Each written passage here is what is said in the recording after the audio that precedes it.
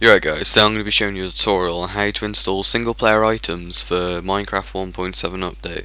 So first of all, you want to double click onto single player commands, and here you'll get World Edit as well. So this single player, the download will be in the description. You get World Edit with this.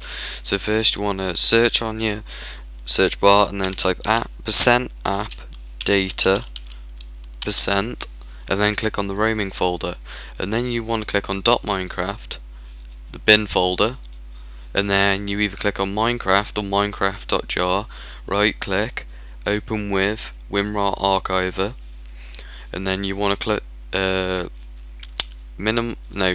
pull this folder to the side, and then you want to grab this World Edit and then drag it into here and click. You won't get move and replace, but I will because I've already installed it.